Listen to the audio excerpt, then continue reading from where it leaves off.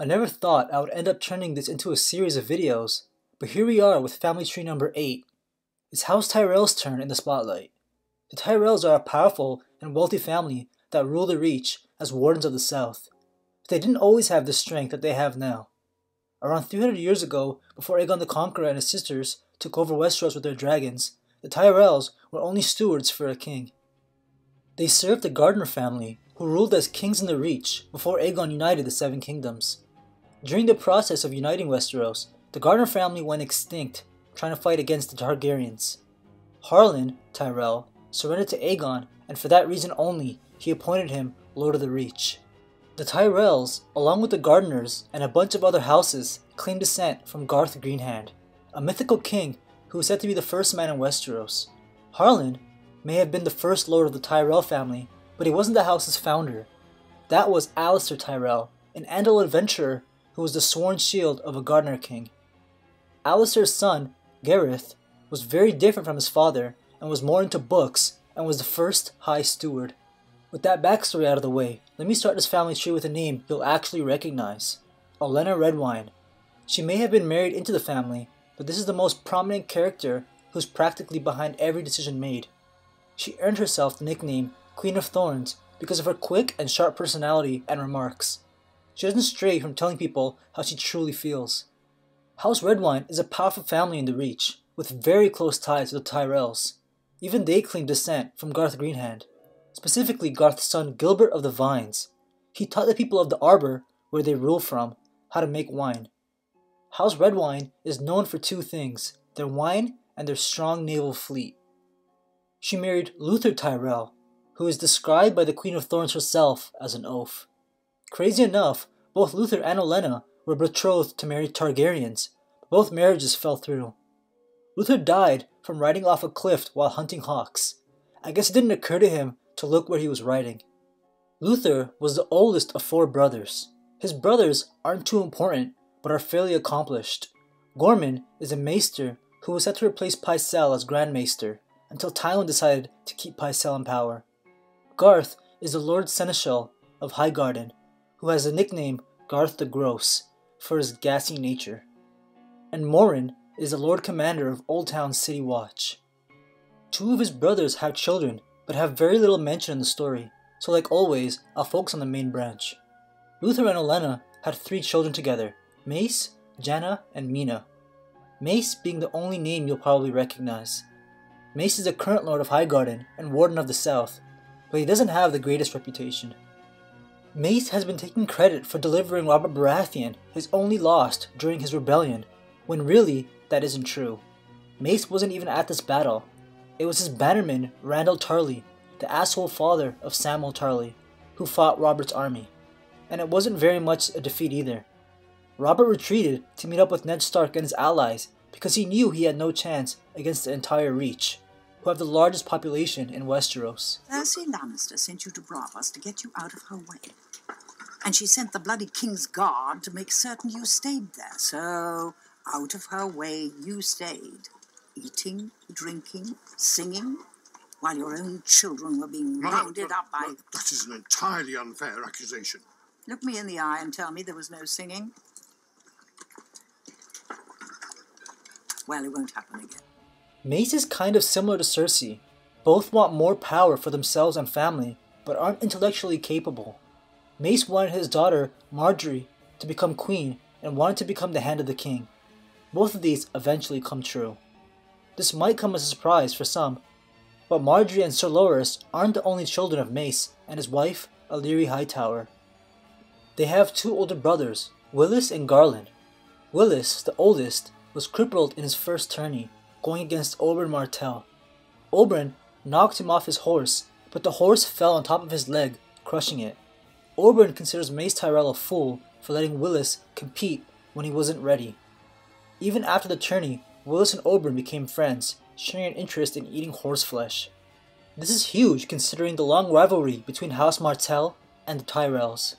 Because of his bad leg, Willis has turned to reading and studying and became renowned for being one of the greatest breeders in Westeros.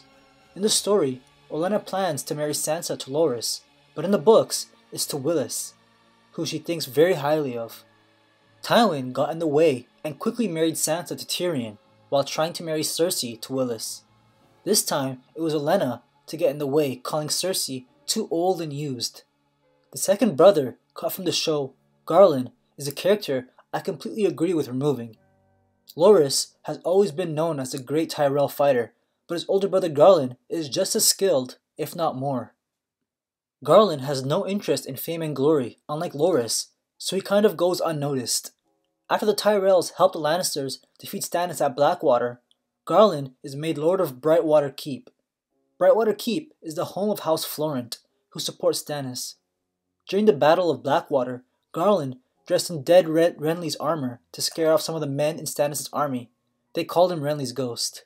An important detail the show left out is how did Renly end up with the Tyrells' support during the War of Five Kings. The Tyrells command so many fighters that whatever side they choose to align with would most likely win the war.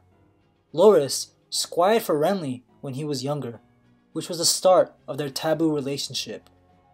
It would be easy for Loras to convince his family to back Renly since he was unmarried and the Tyrells were eager to have Margaery become the queen. Her marriage with Renly doesn't last very long, however, and the Tyrells agree to join the Lannisters. Together, we could end this war in a fortnight.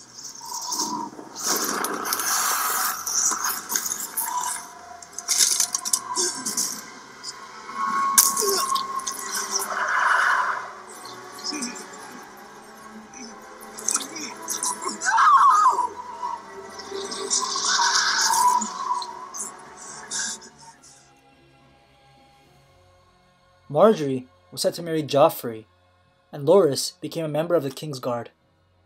Oberyn Martell believes Loras isn't as good of a warrior as he is a tourney jouster, and he might be right.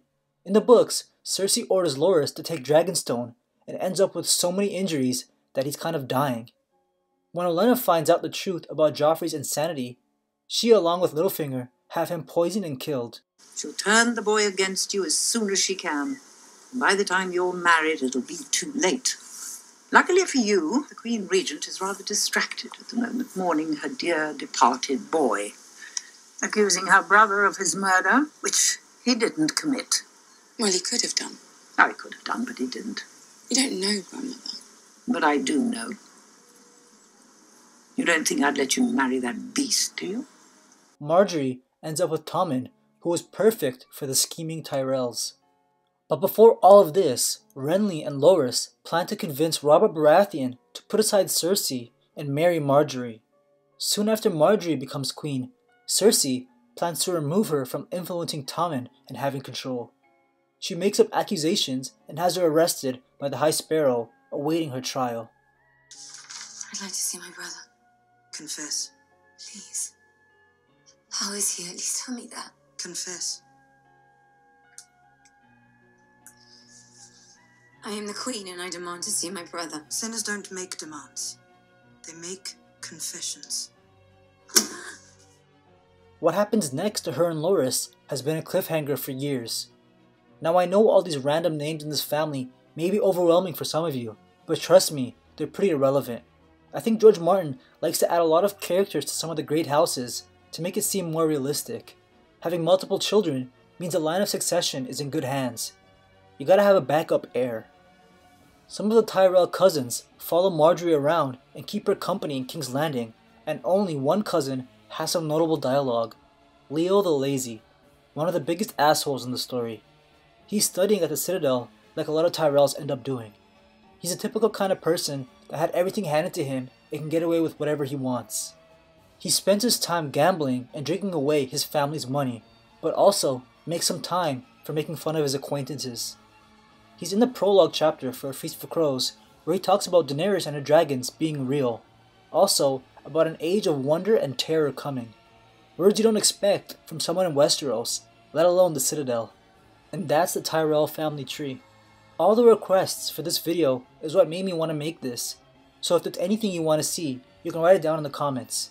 Thanks for watching this one, and if you haven't seen the other 7 family tree videos, I'll link to one of them on your screen now. All likes are appreciated, and you can subscribe for more. See you guys in the next video.